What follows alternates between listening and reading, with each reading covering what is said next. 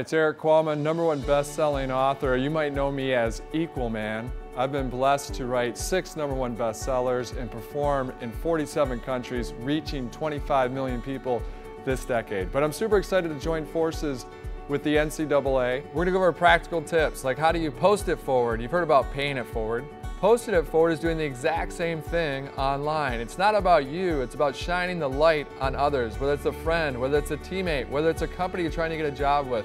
We're gonna stress to you how to post it forward in the coming months. Our digital leadership education materials cover a lot of ground, but one thing we wanna make sure that we stress is how to produce your best digital stamp. Now, what exactly is your digital stamp? It's comprised of 2 different things. It's comprised of your digital footprint, and that's something you've heard about a lot on CNN or read in the New York Times.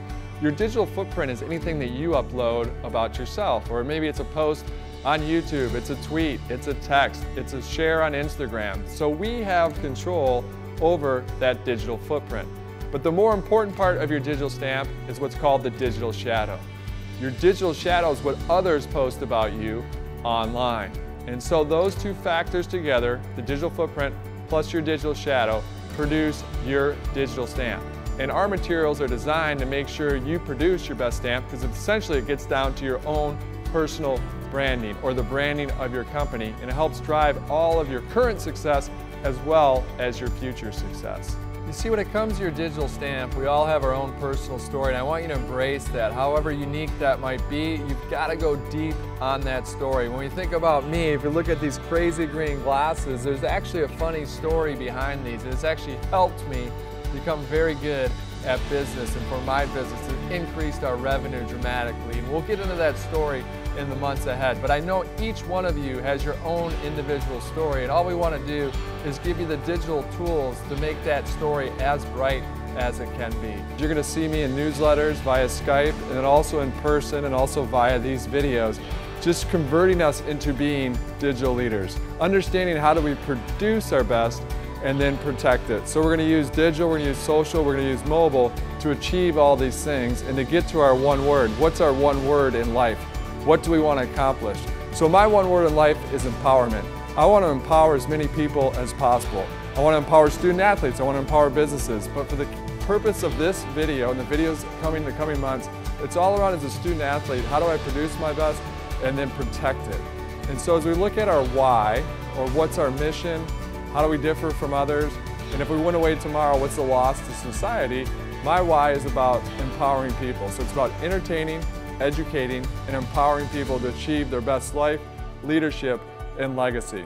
So it's an honor to be here with the NCAA and with you in the coming months. I look forward to connecting with you individually. I mentioned your one word, and what I'd like you to do to get to that one word is you can do this right now. Take out a piece of paper and sketch out a bullseye, so you have a circle in the middle.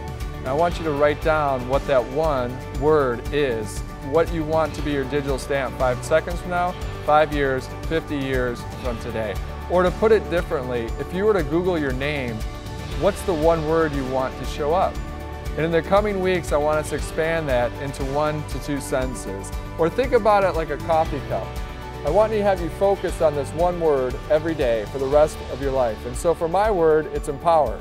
And when I go to expand that to 1 to 2 sentences, it's actually entertain, educate, and empower people to achieve their best life, leadership, and legacy. And again, this is a great exercise, so I want to have you have that bullseye sheet of paper with the one word on it in front of you every day. So put that in some place of prominence, and also please share that with as many friends, relatives, and other people in your lives so that they support you and provide that pressure to make sure you're being consistent with your digital stamp. One of the main things we need to understand and embrace are the 5 habits that digital leaders practice. So I spent 4 years researching what separated the good from the great in this digital world. And it turns out they all practice 5 habits. Now when we look at these 5 habits, it's important to understand that for most of you, I just want you to practice 2 habits, especially at the beginning. Go deep on your strengths. Don't try to show up your weaknesses. Go deep on the 2 that are strongest with you already. That's going to help you separate you from the competition. So what are these 5 habits? The beautiful thing is these 5 habits form the acronym of STAMP. And again, we're all trying to produce our best digital stamp, so this is going to be easy for you to remember. S stands for simplification. It's not about adding stuff to our crazy busy lives, it's actually about taking away and learning to focus. When we look at T, T is for true. That gets back to our one word or our 2 sentences on the stamp we're actually trying to create. And we try to do that every day, being consistent as possible with who we are or who we are trying to become. Then we look at A is for action. Action and attitude trump everything in this digital world. Nothing happens without action, but most of us are caught up doing throughput instead of producing output. And we'll get into that concept of the throughput versus output. And then when we look at the M, M's for map. You need a firm destination in mind, but we also need to be understanding there's going to be hurdles put in place, and those hurdles are a beautiful thing in getting away of our destination, because guess what? They're not going to keep you out, they're going to keep the competition out. So M's for map. And then we look last but not least, one of the most important things is people. P is for people. We need to surround ourselves with the right people, both offline and also online, because we're a reflection of who we surround ourselves with. We've looked at study after study, one of them being that your salary is the average of your 5 closest friends. So as you graduate, think about that. Your salary's the average of your 5 closest friends. So you want to surround yourself with great people and also cheer them on, because once they get a raise, you go, oh, I know I'm going to get a raise coming up here in the future. So those are the 5 habits of being a digital leader, and that's what we want to make sure that we do. And again, focus on the 2 that you're strongest on to start with. Now, keep in mind, we're not trying to produce perfect people. None of us are perfect. So we want you to embrace a concept called being flawsome. It's not through our perfections that people love us, it's actually through our flaws. When we make a mistake, do we take the time and effort to, number 1, own that mistake, number 2, indicate what we're going to do to fix it, and then 3rd, do we follow through and actually fix it? And the research shows that people love flawsome people, and they love flawsome companies. If you look at FedEx, when they have an issue with a client and they take the time to resolve that issue, that customer's 3 times more likely to repeat as a customer than someone that never had an issue in the first place. Think about that. That's incredible. That someone that had an issue is more likely to repeat as a customer than someone that never had an issue in the first place. And again, that's all about being flawsome. Or to put it differently, if you get digital lemons, it's all about how to make digital lemonade. As we go down the journey of becoming digital leaders together, we always need to remind ourselves or ask ourselves the question that I often get asked: are digital leaders made or are they born? Well, obviously they're made, otherwise that book would have been about 1 page. But that's a beautiful thing, that success is a choice and that digital leaders are made, whether you're 18 or whether you're 80, it doesn't matter. And a good example of this is Howard Schultz. So Howard Schultz, if you're not familiar with him, he is the founder and CEO of Starbucks. Now, he got the idea originally for Starbucks when he traveled abroad and saw all these baristas and saw these beautiful coffee shops in Europe. He said, why don't we have that in the United States? And it was less about coffee and more about the experience. And so Starbucks was very successful, and then Howard Schultz eventually went on to become chairman. But during the Great Recession, like a lot of companies, Starbucks went down quickly, and so their stock dropped all the way to $7. Now, the reason I'm telling you this is because then Howard came back to become the CEO, and he quickly realized that the world had shifted digitally, that we were in a post-privacy world. He started off with sending the email, and all of a sudden someone on his team sent it out to the world. And Howard was very distraught, but his head of public relations and communications came to him and said, hey Howard, you know, this is the way the world shifted. You're gonna have to change into being a digital leader if you want to lead this company again.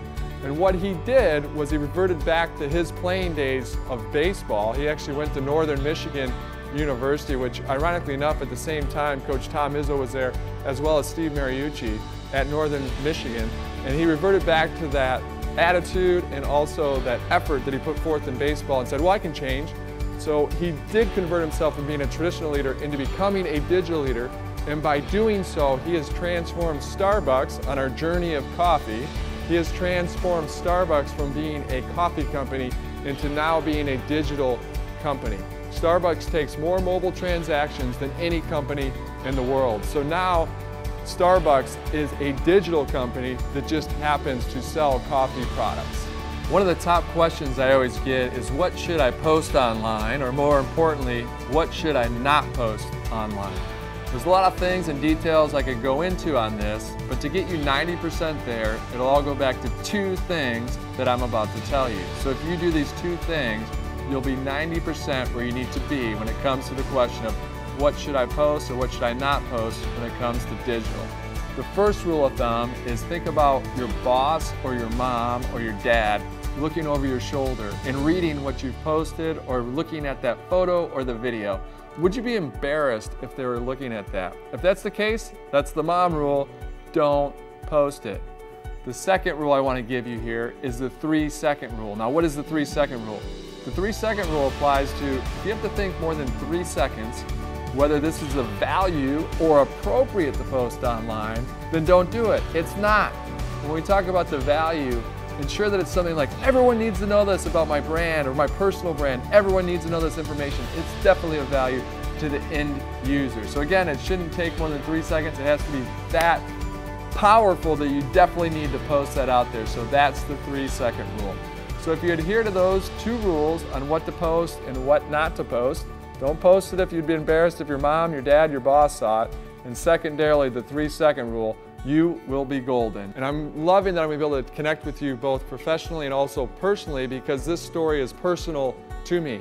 Because you see, I was a student athlete as well, but my story, like yours, is a long story. Because when I looked at it, when I was in the 8th grade, I love basketball so much that I wrote a magazine called Swish Magazine.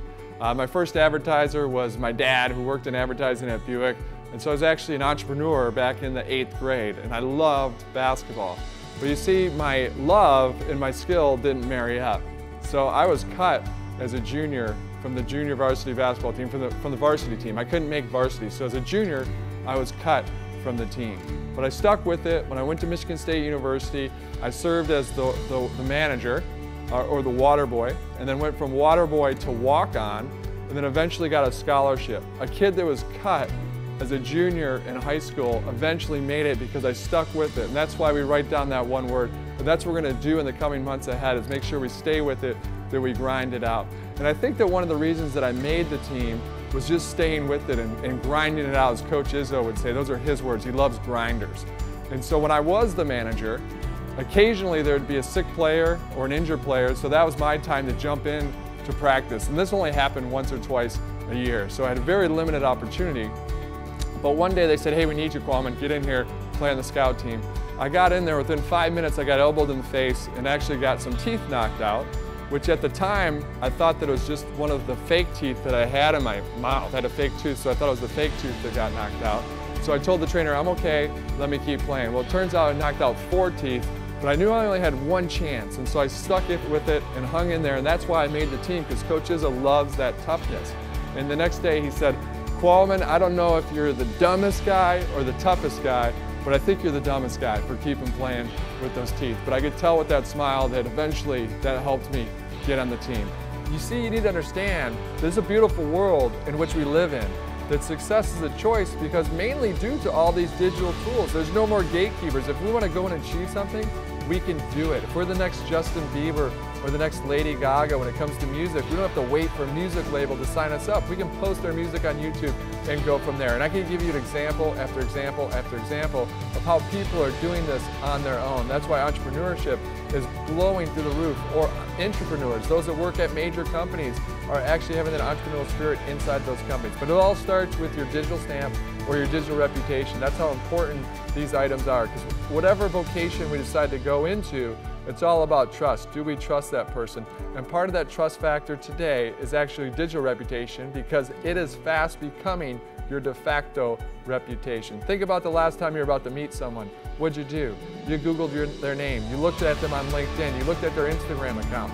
So that's why we're going to go over these with our educational materials coming forward, because that's what we're going to cover off, how to produce your best and protect it. In the book, What Happens on Campus Stays on YouTube was needed because every morning I'd wake up and some student athlete was either doing something positive to enhance their digital stamp or something negative, which was a ripple not only for their time in college and university, but also after they graduated as a negative ripple upon their future success.